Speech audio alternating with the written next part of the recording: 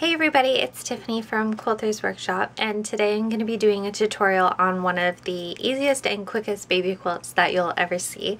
And it actually turns out so nice. I've seen it done so many times by some of my students, and I've done quite a few of them as well for quilts that I've sold at craft shows or orders and things like that. It's nice because it showcases large prints and smaller prints also don't look too lost in this pattern, and you can also use cotton or flannel, and you have a little bit of flexibility with how many prints you want to use as well. So mine's actually going to be for a baby shower gift that's coming up, so I thought just before I started to sew it together, I've already cut it, but I just thought I haven't filmed this before, so I thought that I would share it with you. So what I always recommend is for this quilt, it's going to be done in strips. What I'll probably do is insert a picture of it at the beginning of the video so that you can see what it looks like before you start. So basically this print is going to be my featured print. So when you're choosing your fabrics, or maybe you already have a busy or a larger scale print in mind for something that you want to do. So for me, this is my large scale print, and what I've done is I have 3 pieces of the width of the fabric, so like 41 or 42 long, and these are 7.5 inches wide, and I have 3 of those. Also, all of my fabrics that I'm going to be using today are flannel, in case you're wondering. So after you choose your main print, you're then going to choose 2 supporting prints. So I've got a green fabric with stars on it, and then the yellow one with little chevrons. Oh, also I'm sticking with the space theme because that's the theme of the nursery. So anyway, with the 2 supporting prints that you're going to have, you're going to cut the width of these strips 3.5 inches, and for one of them you need 4, and the other one you only need 2. So you can think about that maybe based off of, if you're using fabrics you already have, maybe you can just decide which one's which based off of how much material you have, because it's not very much, so you could probably grab something from your stash. And then you're going to need a separating fabric, which I normally choose a solid or something a little bit darker so that it doesn't get lost with the other prints. So I've just chosen this blue flannel because I thought that it just sort of broke up the brighter colors a little bit. And for this fabric you need 8 strips of the width of the fabric at 2 inches wide. So 8 strips at 2 inches, 2 strips at 3.5 inches, 4 strips at 3.5 inches, and 3 strips at 7.5 inches. Now obviously, based off of the picture that you'll be able to see at the beginning of the video, you could do more or less prints if you wanted, depending on the style that you wanted to go for. But this is what I'm going to be working with today. Okay, so this is basically going to be how the layout of the quilt is. So you're going to start at the very top with your main print, so that's the 7.5 inch piece, and then the skinny strip is going to go in between every single piece, so the pattern will always rotate with one of your skinnier strips. So it'll go the main one, and then your dark, like in between fabric, and then the 2 supporting prints that you have will make like a little like a border almost, so like 2 and then 1 in the middle. So that's why with the one print you need 4, so it will sort of be like the main print of the supporting prints, if that makes sense. So there will be 2 of that print and then 1 in the middle of it, and then that section will keep going alternating with the blue until you get to the next main print, and this will basically mark the center of the quilt and obviously my table ends, but I will then lay out almost the exact same thing after this. So it'll go another blue strip, and then the green strip, a blue strip, a yellow strip, and so on. So I'll make this little unit with the 2 supporting prints after this, and then the quilt will end in a final large print piece. So this is your moment to understand the pattern and decide whether or not you want to do something different with it. You could also, when you remake this section at the bottom, you could flip it. So you could have, for example, the yellow here and here, and then the green one down the middle, so that each one would be different. Or even if you wanted to use the same fabric, like if you just wanted to alternate like the blue and the green and make that the exact same, you could do that too. Or you could put another strip of the main print in the middle. If you wanted to showcase it a little bit more, you could do that as well. So from here, once I finished cutting, I ironed all of the strips out. I laid them in the order that I want so that I don't have to think about it while I'm grabbing a strip and pinning. I don't have to think about which strip comes next. I just like to, I'll probably start here and grab these two and pin them together, obviously pretty sides together, edges even at the top. And I'm just going to be using the edge of my pressure foot to sew down each seam. You could use a 1/4 inch foot if that helps you with your sewing, but if you're comfortable maintaining that seam allowance, and if you're more of an experienced sewer, you shouldn't have to use the 1/4 foot if you don't want. I'm also watching Super Vet while I do this. That's one of my new favorite shows right now.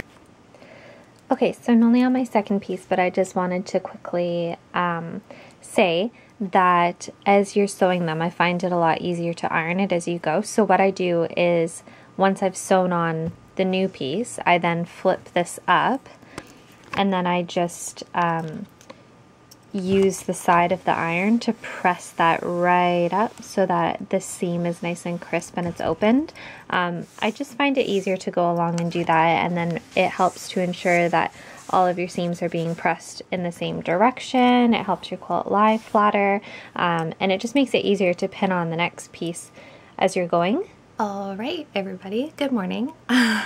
So it's the next day now, so I guess I can't really call this quilt a quilt in a day because I started it last night and probably gonna finish it sometime this morning. I have coffee in hand, that's key. Wish it had Bailey's in it, but too early for that. Anyway, so this is what the quilt looks like now. So I've got all my strips together. I've ironed it. Obviously, I was telling you that I prefer to iron it as I go so that all of my seams are facing the same direction.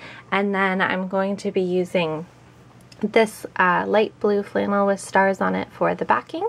So I've got that piece cut with the batting right there, and then my quilt on top, and I've started to pin it. I'm going to put some more pins in it though, but I just wanted to show you what the next step of it was. If you're new to quilting, you might find this part helpful. So this is going to be the part where you can do whatever you'd like. You can quilt this however you want. You can use some templates if you want to do something a little bit more fun. You can use your free motion quilting foot to stipple it or meander it. You can follow the seams. You could just stitch in the ditch of each of the seams. You could maybe draw some lines. You could do like sew little chevrons in the big parts maybe. You can literally do whatever you want because there's no rules. So that's a good spot to let your imagination run a little wild, especially because the quilt is so basic.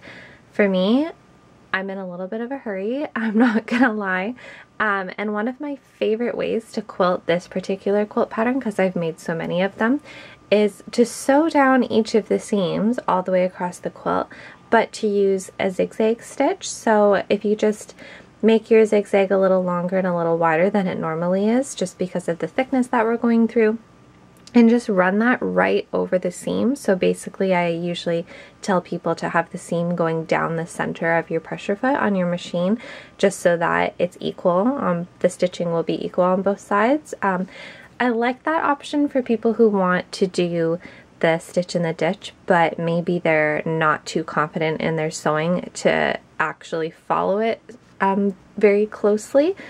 So it's just sort of a stress-free method. And at this point, I mean, it's for, hopefully, I mean, if you're making it for a gift or a child like I am, it's going to be loved and it's going to be washed and it's going to be used and dragged around. So you just, you know, don't stress out about it. I'm not going to stress out about it. So this is just one of those times where basically the same, we're quilting it for the same reason that your duvets and your comforters from the store have lines in it. It's just to help keep everything nice and together when it's being washed and when it's being tumbled around in the dryer and stuff like that. So I'm just going to be sewing right across the lines for the sake of time and for the sake of putting quite a lot of quilting in it, because the seams are actually quite close together as well. And then I'm also probably going to be adding an initial to it. I did it on another quilt that I did recently and I really loved the look of it. I'll insert a picture of the one that I've done here.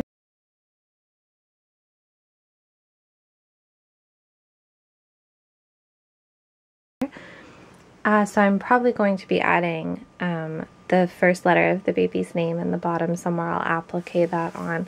But yeah, so I'm going to get quilting this and then I will update you when I'm done.